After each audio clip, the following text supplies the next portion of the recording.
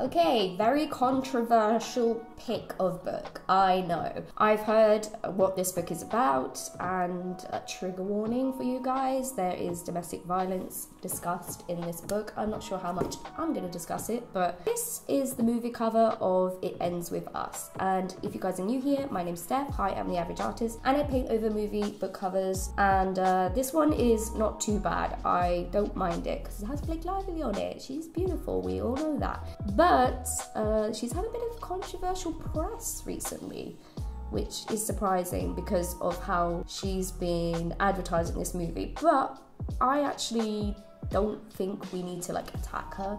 So let's just leave Blake alone, guys, come on. Anyway, so this book, I decided it was so controversial that I wanted to read it for myself. So I'm going to discuss it as I do the book cover paint over, and you will see my thoughts. But here we go, let's start. Okay, I've done my usual routine of putting paper underneath and then putting washi tape along the cover's side, because I don't usually paint the book spine, because I think like it would just crack as well if you ever were to open it. Usually I don't tend to reread the books once I've painted them. It's just because I think they're quite fragile. If you want to do this at home, make sure that you don't do it on a book that you want to reread a lot, because I think it can crumble off sometimes. But anyway, I've got a little bit of sandpaper here. So this is the part which is a little bit painful, but we're going to scratch off this soft surface. To be honest, there's no shiny bits, which is usually the bane of my existence for books.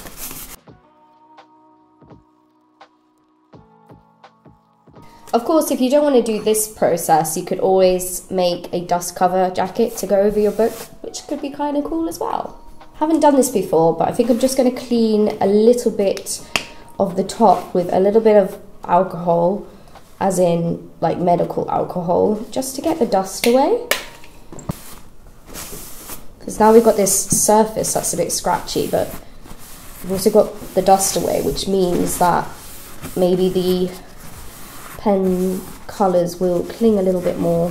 I'm going to be using these Arrtx pens that I got recently, acrylic markers. I've got a video that I put up last week if you guys want to watch that, but I'm going to be using these pens to cover the book. That comes with a caveat of make sure if you use acrylic markers on the book, to make sure you do a varnish over the top or like Mod Podge underneath to help protect, because eventually I found that when I used Posca pens, sometimes they would crack a little bit. So you've got to be really careful. I'm still constantly learning which tools to use, and I haven't used acrylic markers for a long time on a book, so let's see how it goes. Basically, fingers crossed for me. And basically, I feel like this cover represents the character, because the character is called Lily Bloom, okay?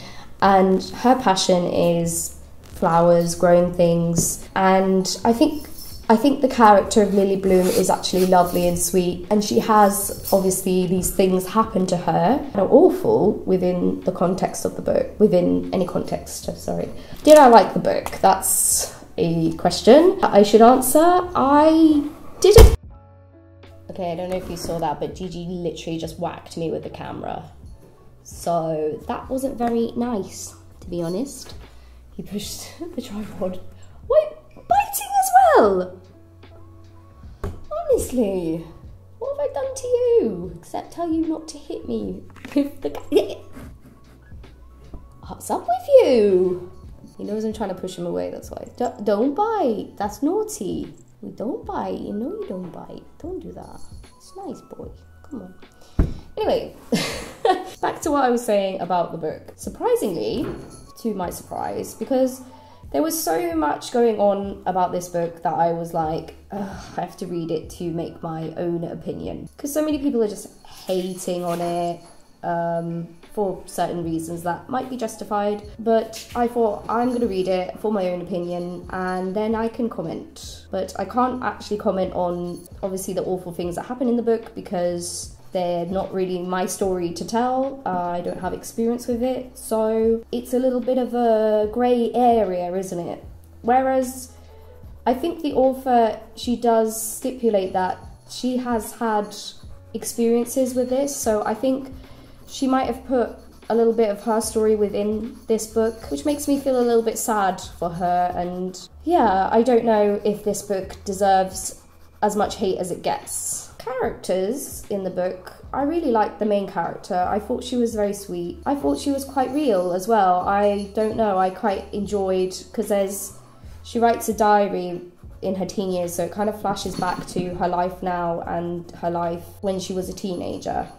And it goes back to her diaries as a teenager, and I really liked reading those parts. Obviously some parts not so nice, because it does deal with the domestic violence that her father causes within her family, but it read to me like a teenager writing a diary, and I thought it was quite sweet. It's hard to express my feelings on this book because I didn't think it was as terrible as everyone made out. I kind of enjoyed it, to be honest with you. The story at the heart of it, even though it's weird to say, it is a romance, not with the person who inflicts the domestic violence on our main character, but with someone else. So it is at its core a romance with these horrible things that happen to this character. And I think I really like to touch on the point that just because terrible things happen to someone, that doesn't mean that's all they are and that's all they'll ever be, and they're not going to be a victim forever. And I kind of got that vibe with this book, that okay, yes, there's domestic violence in it and there is romance in it as well, but that's because that's kind of what we would hope would happen, that someone would find eventually love that could help them, I don't know, or just find themselves better, in a better situation. I did enjoy the book. It was an easy read, except for the parts that were obviously quite heavy and not very enjoyable to read, made me cringe a lot. I think the author could have pushed it further, to be honest, than they did. And also I think they could have, when these moments did happen, I think they were pretty much, and then this happened, and we'll talk about it a little bit, but we won't really delve too deeply. And I think they could have gone a little bit deeper, but I think maybe that's asking too much from the author. It was a simple read, to be honest. The language, everything, that's why it was just an easy read. I read it in a couple of days, it was quick, so I don't know, I didn't hate it. I thought I was gonna read it. I started reading it, you know, with that kind of scoffing attitude, like, what is this? This language, and I hate that I approached it that way, because I think reading is reading, and if she's popular and people are reading, that's a good thing. So yeah, it's a difficult one because it's such a controversial topic, and I'm sure a few of you will feel very differently to me, but that's fine, because that's what books are. They're polarizing. No matter what they are, they're polarizing. So I think this book is not terrible. It's not the best book I've ever read, but it's not the worst. Also, I'm sorry if you can hear my kittens playing in the background. You probably can. You're probably like, what is that noise? But I know there's a lot of controversy going around about Blake Lively, as well, as I mentioned before, about how she's choosing to produce, I guess, or advertise this movie. And I really don't think she's doing anything wrong, because I think she's kind of giving the sense of this character, Lily Bloom, who loves flowers, she loves florals, that's like her personality. She's a happy-go-lucky person. And I think beyond the horrific things that happen to her, she's strong enough to pull through and be that way. And I really think that Blake's just trying to indicate that side of Lily Bloom, who she plays. So I don't know, I haven't seen the film yet. It might be horrifically bad, it might not be what we want at all, but I don't think we need to attack women in this instance. I just don't think we need to do it. Let's just all calm down and take a breather, and if it bothers you, just don't watch it. Don't look at her. Like, she's just a person. She says something negative. I'm sure we all have bad days. I'm sure I've said something negative to the wrong person at the wrong time. I'm sure you have too. So I think we should just leave people alone a little bit sometimes, unless they're like Elon Musk or something, then we can bully them. But anyway, I'm sure she's fine. She's very rich, very pretty, has a wonderful family. I'm sure she's fine. Let's talk about what I'm actually doing for the book cover. So you may notice that I'm completely drenching this in this blue light and leaving just a little square open. Now, without revealing too much of what happens in the book in case you want to read it, there is a moment where a character sees another character and watches them nicely. It's a nice scene. It sounds a bit dark now saying it. It watches them through the window or sees them through the window and feels hope. So that is what I'm going to try and convey here. So I want to draw this blue light indicating it's nighttime, and then I'm going to draw Lily Bloom inside her room doing something. I think I made this window too big, so I'm going to change it to be this size instead. And I think what I'm going to do is use a darker colour. I don't know, maybe it can indicate the... Just using a template because I think it will give me a straighter line than what I've done here. And then I just wanted like an orange glow. And also I really like it when book covers have a little nod to something that may happen in the book, but it's still generic enough that people wouldn't understand it until they've read the book. So it's quite nice. I really like this moment in the book where this scene is described. I think it's sweet. I do like the characters in this book. Obviously there's some problematic things, but then I also think like sometimes people read books and they want the characters to have the moral standing or the same attitudes that they would have at the same time, but characters don't necessarily act like that. They also don't necessarily act within the will of what the author wants. The characters might be doing something completely different to what the author would deem acceptable. So I find it odd when people act like that. They're like, oh, I would never do this. So, but that doesn't mean this person in this book wouldn't, you know? It's strange. So sometimes you just gotta be like, that's what the character does. And you've got to accept it because they're not you. And they don't have the same morals. They don't have the same brain as you. And also don't blame the author that these awful men exist because he's writing a character. It's not... But yeah, I'm intrigued to see the film. I probably won't go to the cinema though to see it. I'll probably wait till it's out on streaming just because I'm not really that bothered. I wasn't really that bothered to read this book, but then I started reading it and it did hook me. The characters hooked me. I wanted to see where it was going.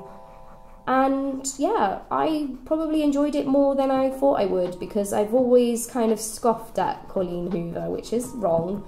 I know you shouldn't be a book snob, but I am a little bit of a book snob, and I don't know why I am, because I don't know who I think I am, but you know, I am a little bit, and sometimes you just gotta let that go and enjoy the story. There were some cheesy moments in this that I was like, rolled my eyes a little bit, but overall, it was okay. Like, it was entertaining. It was, I mean, it shouldn't... Should domestic violence stories be entertaining, you say? I don't know. I don't know if that's my right to say or not. But it was a good story, and I think as well the author has drawn from her own experiences, so I think we need to respect that a little bit. I don't know much about the author. I don't know if she has any controversies herself. Probably she does, because who doesn't these days? But yeah, this is how far we've gotten. We've gotten a blue base and an orange window. I think I made a mistake here, and what I want to do is, instead of this being black, I want the shadows of the trees to be black only, and I think that will be more impactful. So just going to go over where I've drawn the black here, and I think this is what's bothering me about it actually. Let's see if it works out. Also just want to go over all this background with the blue because I think it looked a bit odd with the different colours. I think I want a very bold, striking cover where it's just super simplistic and plain, I guess. But yeah, just going over all this kind of texture that I've made, these different gradients, because I just think it has more of an impact on the viewer. And in the end, I'm glad I went over this with black and sort of left the outlines in this purple shadow, because I think it conveys the shadow of the trees more. And yeah, that's basically it. That's the final look. It's a little bit wet, but I'm gonna take it off the paper anyway. I'm too lazy to wait for it to dry. Too impatient. Watch me ruin it now, but anyway, let's see. This is how it's looking, and I think it turned out good. I really am glad that I stuck with the one color, because I think it lends itself to a muted kind of vibe, but I don't know if it's going more young adult with this kind of cartoonish vibe, or like too romancy, like that trend now with romance books. But I do like it. I've gone back in afterwards and I've done a few more details, and I think it works a little bit better now, but let's see. I don't know. What do you guys think? And have you read this book? What are your thoughts on this book? I'd be really interested to know. And that's it. Thank you so much for watching till the end. If you made it this far, please give me a like or subscribe if you're not subscribed. That really helps me out. And thank you for watching. See you next time. Bye.